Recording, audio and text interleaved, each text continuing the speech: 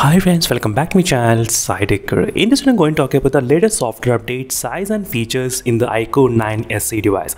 Let's see friends whether the problem got fixed or not after the recent update, which is a March security patch update in the iQOO 9 SE device. And in case if you're using this iQOO 9 SE, so make sure to join the Telegram group for the iQOO 9 SE device, and there I did conduct this kind of voting as well, because some of the users, they have received the update and some users they did not receive the update. So this is a March security patch update which I'm trying to talk about.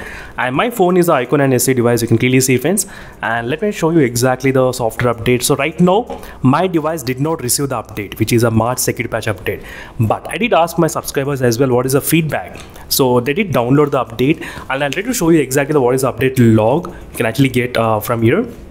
You can clearly see the update features which did include March security patch update which has been updated. That's one thing to be noted.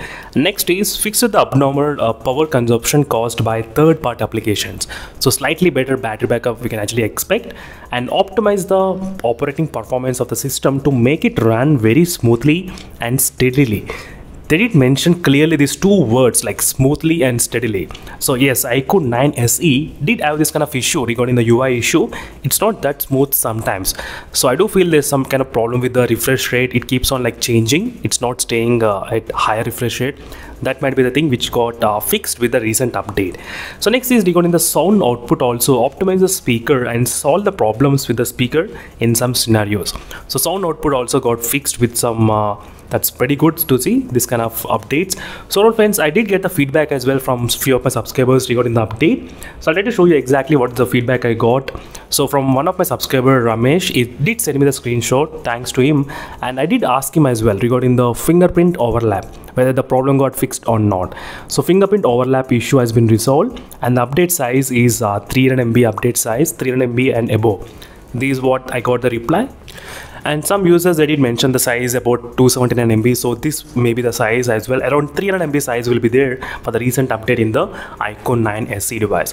So let me know in the comment section below friends, did you update to the latest update or not? And not only from this subscriber, even other subscriber also, it did update, like he also updated. So I have received the OS optimization for the iQOO 9 SE today morning. Now it looks smooth. As you can see, these are the exact feedback I got.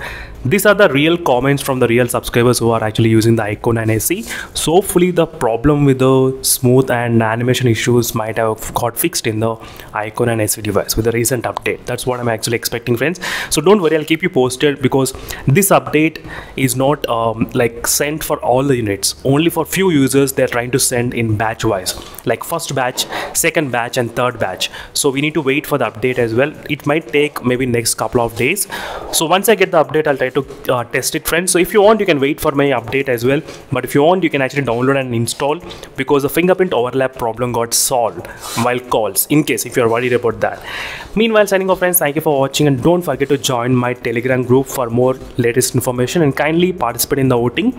And there I did try to post as well regarding the iQOO 9 SE. So for every deals and offers, I'll try to post in the group. So make sure to join my iQOO 9 SE group. Not only that, even there is another group as well, SciTech Deals. So there I did today morning, I did post this offer as well regarding the iQOO 9 SE, regarding the deal. So meanwhile, signing off friends, thank you for watching, and instead of more updates, and bye. And let me know in the comments in case any of the issues got fixed or not in your iQOO 9 SE device. So let me know in the comment section below. Meanwhile, signing off until instead of more updates, and bye.